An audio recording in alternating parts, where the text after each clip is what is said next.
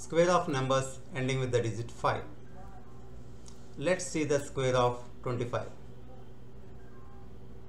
In this, both the numbers have 5 in the units place and their product is 25, which takes the position of tens and units. And the common digit is 2 and its consecutive is 3 and their product is 6.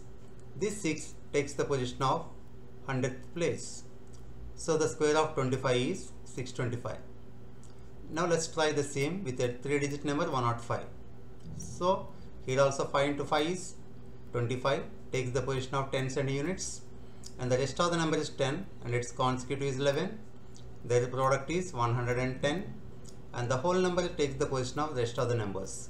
Now the square of 105 is 11,025. I hope this small technique helps you to work out in all the examinations well. Thank you.